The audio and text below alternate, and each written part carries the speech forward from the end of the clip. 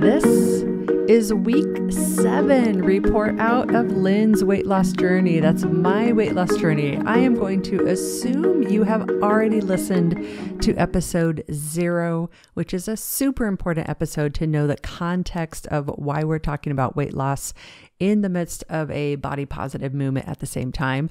I'm also going to assume that the topic of weight loss journey is an okay topic for you, and that if it's not, you'll pause and move along.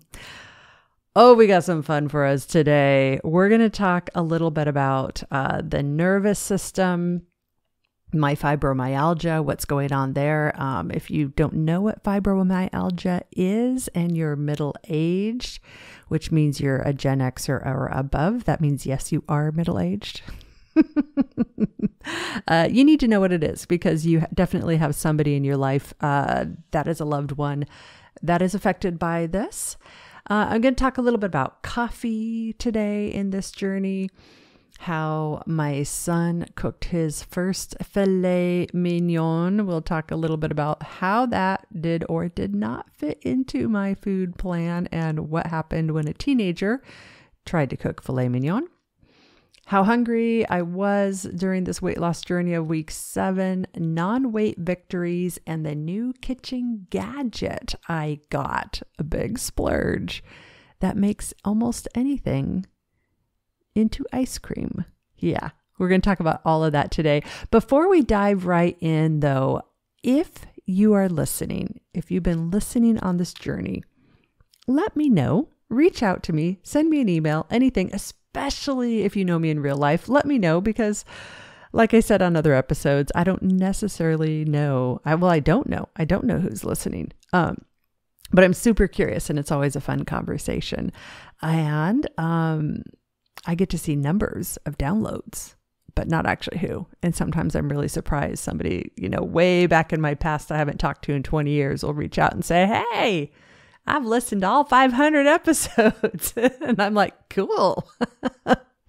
Also,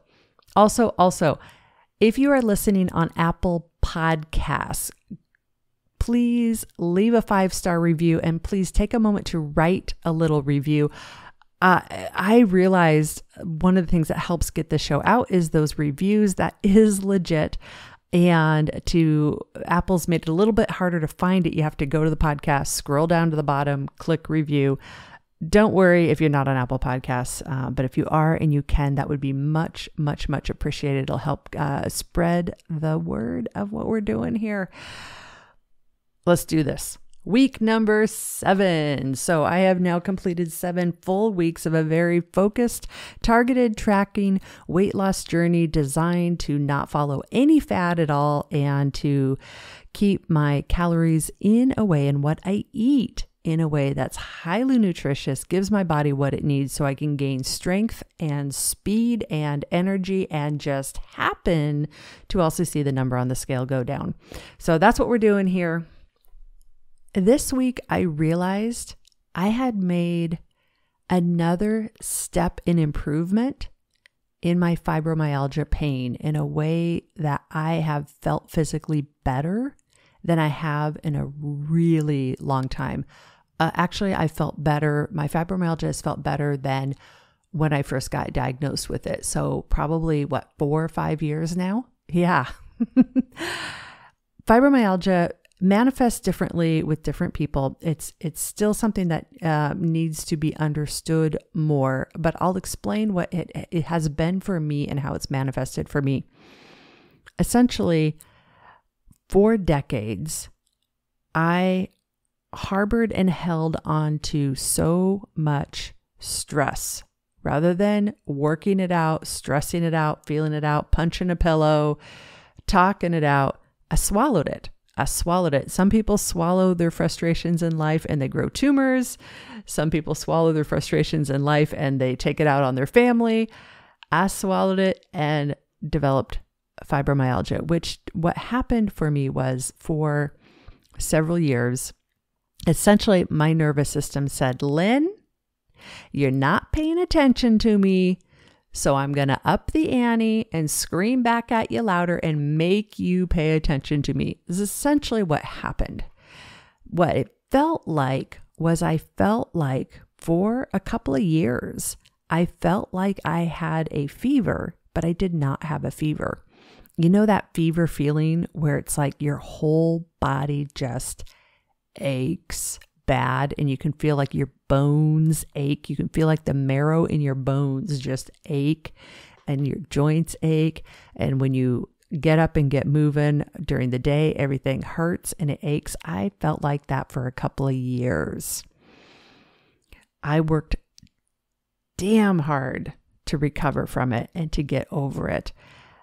And I changed my food to more of an anti-inflammatory diet. I tried my best to do stress reduction. I tried to do meditation. I tried to keep exercising. I mean, I kept doing all the things and they were working slowly working. But now I've been in a place where I'm living here with just me and my son, and pretty soon I'll be empty nester. Like less than a week, I'm going to be an empty nester. Oh my gosh, 6 days from now. My life is way more simple than it's ever been.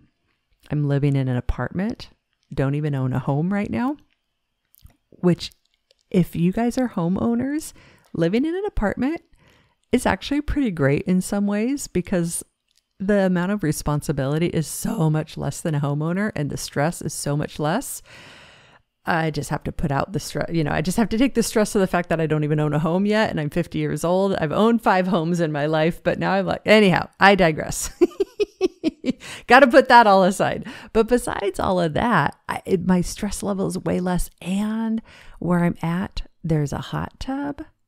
There's a pool that has a beautiful sun cup area that's peaceful and relaxing.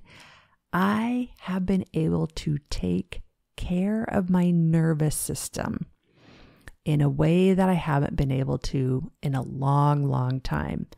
So I'm 7 weeks into eating super duper healthy. I'm 7 weeks into never overeating. So I've had some higher calorie days, but I haven't done any big overeating days ever. And when you have a big overeating day, that is a stress on the body. It's a lot of work for the body to process all of that. If you do a great big binge, your body's like, what do I gotta do this? I gotta work with all this extra food and energy. What do I do with it? So I'm 7 weeks into not overeating, keeping things super simple. I've been hitting the hot tub every single day, sometimes twice a day, which makes it's so fun. When I go a second time, I'm like, ooh, it feels so luxurious. My nervous system is better than ever. Part of what inspired this was my good friend. I've got a couple of good friends. One of my, I got lots of good friends, but one of my dear friends, when I was describing how my fibromyalgia was getting better, she said, yeah, I remember feeling like that a few years ago for a few days. I know what you mean. And it kind of stopped me in my tracks. And I thought, oh, wait a minute. This is how I've constantly felt for like 5 years. What do you mean? There's this thing as a calm nervous system, completely calm nervous system. What is this thing? I would like to experience it. I started experiencing that for the first time this last week. And that, oh my gosh, that feels so good. It's been a long journey. I did have, a couple little things that stressed me out some, and I could feel like my whole nervous system start buzzing. I don't know how else to describe it. And I just, pulled out my skills. I'm like, okay, pause, meditate, take a nap if you need to, hit the hot tub, go for a walk, breathe. All those pieces. And another piece of this that I've been real open with too is I am doing some therapy, specifically somatic therapy, which is really that mind-body connection and becoming more aware than ever of how my thoughts actually impact my body and how my body responds to it. So other things too, like I haven't had migraines. I haven't had a bad migraine in a long time. And I used to have to cancel classes twice a month, sometimes 3 times a month. I would have to cancel classes because I'd have a migraine so bad, and my migraines are pretty much gone. So that is exciting. So if you are dealing with fibromyalgia also, or if you have somebody who has ever said the word fibromyalgia and said that they have it or they think they have it, lean into that. If a friend of yours says, or your spouse or your significant other talks about that, really lean into it, dive into it, because it's super complicated. It's surprisingly debilitating, surprisingly hard to get diagnosed. And there's a lot of, because there's no lab test, you can't get your blood taken and definitively be told you have fibromyalgia. There's a lot of skepticism sometimes, and just judgmental questions that come up by people with it. And a lot of people who have a lot of very unhelpful suggestions of how to heal your fibromyalgia, and that doesn't help. When I was at the pit of my fibromyalgia, I had a friend of mine, actually acquaintance, who was like, I knew somebody who had fibromyalgia and they healed it by exercising. You should exercise. And I just wanted to be like, fuck you. Excuse me. Okay. So that was pretty exciting to see those, just things getting better. Another piece of it is my alcohol consumption is almost zero. So I think in 7 weeks, I have 2 or 3 times had a couple of glasses of wine. 2 or 3 times. I don't know. If you've listened to the podcast, go back and tell me how much alcohol have I had? I've been telling it all to you. That I think has also helped too. And that has been a really tricky catch-22 for me, because when my fibromyalgia was its worst, when I was just in pain 24 hours a day, 7 days a week, for years, if I had a glass or 2 of wine, it would calm my nervous system down, and I would actually feel normal for a few hours. Yeah, slippery slope. I'm fully aware.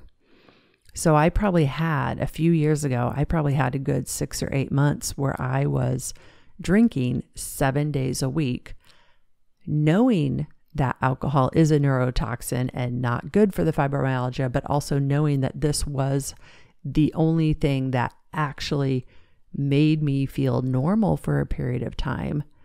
And I knew eating healthy helped. I knew exercise helped. I knew I needed to stretch, like all those things. But it was just, quite honestly and humbly, it was a relief from the constant pain. And I had tried some other meds, and they just, they did help a lot, and they caused some pretty significant side effects, which is a whole nother podcast. And this is humbling telling you guys all this, because I really badly want to just stand up on my own pedestal and say, look at me, I'm amazing. I've got it all figured out. Yeah. I'm figuring things out. But so what's exciting to me here is I'm not doing the alcohol as a coping mechanism for the fibromyalgia. I am getting stronger, and I'm feeling that fibro going away and subsiding to a place where I almost kind of forget I have it, which is, oh my gosh, which is just so darn exciting. Another piece of that is coffee. I'm still drinking my coffee. I'm drinking a minimum of 2 cups a day, usually more like 3 or 4 cups of coffee during the day. Black coffee, nothing added to it. I am looking at flirting with reducing that. Our current science on coffee says coffee is good for you in moderation, but I think when I have the 3 or 4 cups of coffee in a day, it does cause a little bit of anxiety, a little bit of jittery. And I'm just really curious, if I reduce my coffee, will it make the fibro even better? I am not excited about reducing my coffee because I love my coffee. And I've been hanging on to it because I've been letting go of so many other things and changing on to so many other things. And I'm like, I don't know if that's the bear I want to poke. But that's another thing that's just in the back of my mind. Yeah. Okay. Now, my son going off to school, going off on his life in 6 days. Last week, I asked him, we were hanging out in the kitchen or living room. In an apartment, it's all kind of the same, right? You know, small space, kitchen, living room, family room. It's all dining room. It's all kind of one room. I was hanging out with him, and I really always had a desire to raise a child, and I just happened to have a son. Raise a child who left the house knowing how to cook. Partly because when I went to college, I knew how to make cakes and cookies and biscuits. I knew how to make croissants, but I didn't know how to cook rice. I didn't know how to boil eggs. I didn't know how to bake a potato. I sure as heck didn't know how to cook chicken. I was like, how did this happen? Yeah. And so I just wanted to make sure my son didn't have that experience that I had. So he's learned a lot of things. He's actually a pretty darn good cook. And I asked him, I said, is there anything else you want to learn how to cook since, we're here? And he looked at me, he said, I like to learn how to cook steak, Mom. Really good. And he knew I cook a really mean steak. Like I can make a steak as good as any steakhouse. Like if you've been to the Met in Seattle, which I guess the Met's gone now, but El Gaucho in Seattle, I can cook a filet mignon as good. Like I could be a chef at El Gaucho.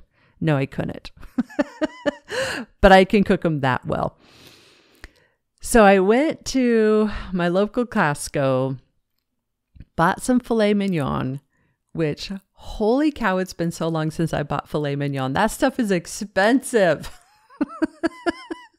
But I was like, you know what? All right, this is special. We're going to do it. And of course, at Costco, you can't just buy a couple of filet mignon. You have to buy a 4-pack, minimum. So I bring it home.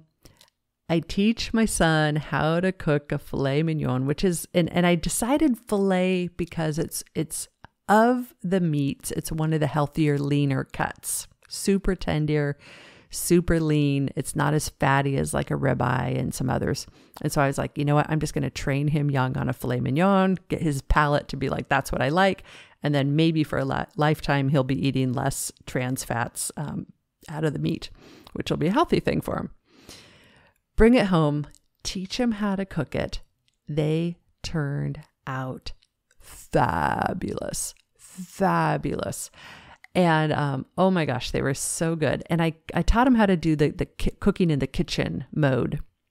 I also want to see if I can get him to learn them on the barbecue. That's my favorite, is doing it on the barbecue. But you don't always have access to a barbecue. That's like a whole nother ballgame. So I taught him how to do that. A few days later, his dad came and visited, and we had 2 more steaks. And I said, hey, do you want to cook your dad a filet? And he did, all by himself. Now I know he's 19, and I'm just like the mother, like all by himself. Oh, look at my boy. Cooked the fillets all by like I didn't even step in the kitchen. 100% by himself. And I even talked to him about portion size and how, 1 filet cut in half for 2 4-ounce steaks is actually a 4-ounce steak is more of a normal size. Portion size, an 8-ounce steak at a steakhouse looks small, but that's technically 2 portion sizes. So anyhow, he cooked all that up, brought it out. He made them fabulous. So how did this fit in my food since I had filet mignon twice last week? It fit in great. It is a higher calorie density food, but if you eat a steak slowly, it also has high satiety. So you eat it, and by the end of a 4-ounce steak, which feels like nothing, you see it on the plate and it looks really small. like the size of a deck of cards, seriously, the size of a deck of cards. But you take that deck of cards and you cut it in half and put one half on top of the other half so it's nice and thick. So it's just like this little tiny piece of meat. It still completely filled me up, made me feel totally fine, got lots of protein in that I needed. It was a really great add. Wouldn't do it all the time. Quite decadent, but still a really great way to get in some protein.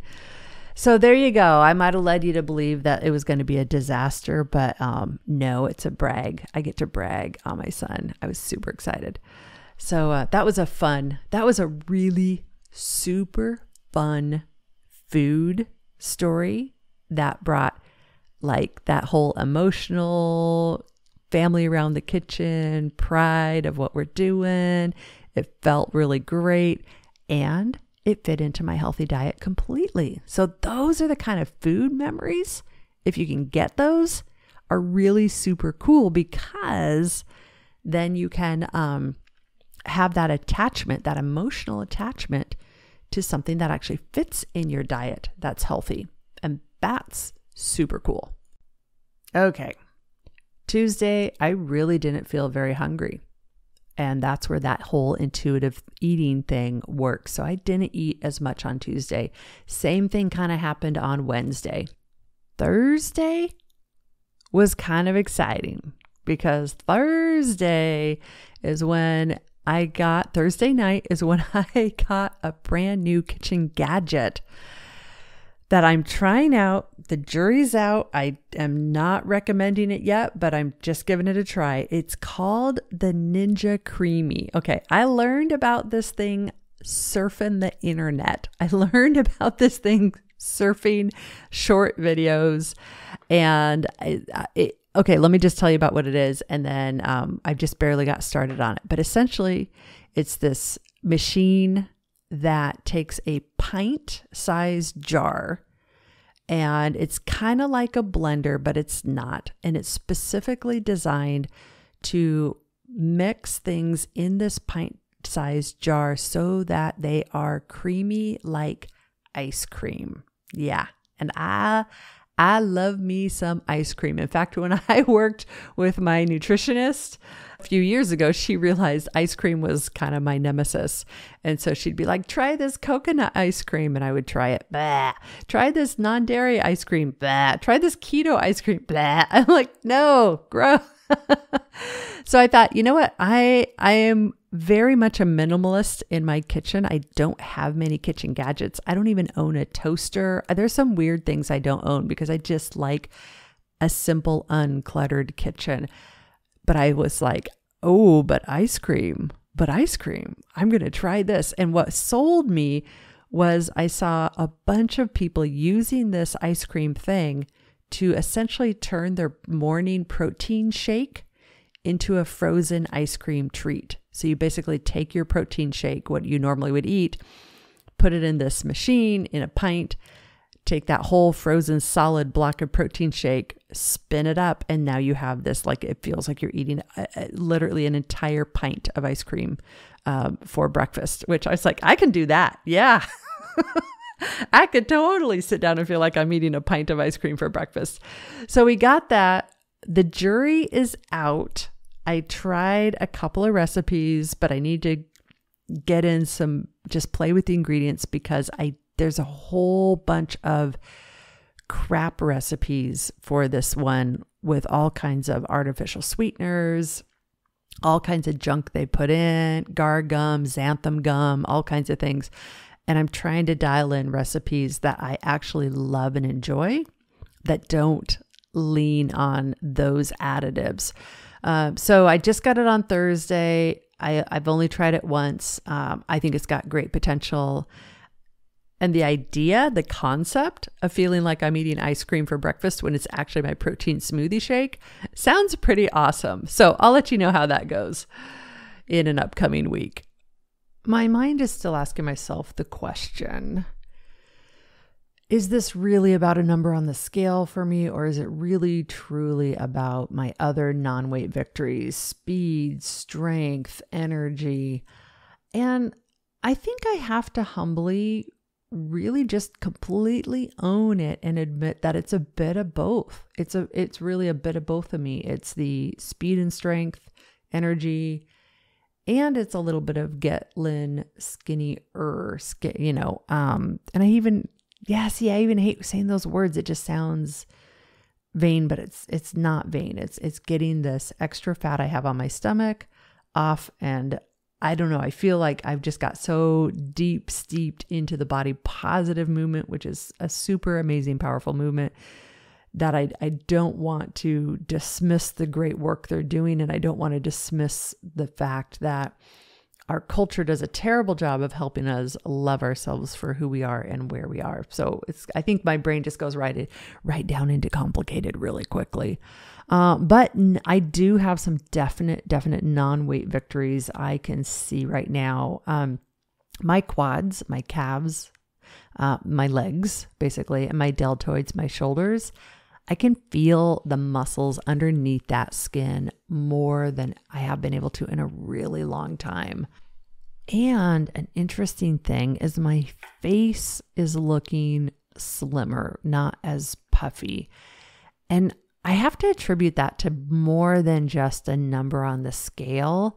I think it's also managing stress and proactively taking that radical care of myself, just really making sure I eat well, sleep, hydrate. Like, it's all of it. I know a lot of times we wonder, is it the weight loss? Is it the water? Is it the fact that I'm, going to the hot tub every day and de-stressing? No. It's all of it.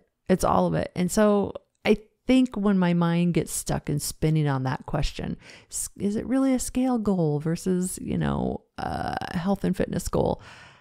I have to give myself some compassion here and just really do the journey and not worry so much about putting a moral, good, bad, evil, right, wrong stamp on it and just live life. And I think you guys, you do that too, right? You can do that too.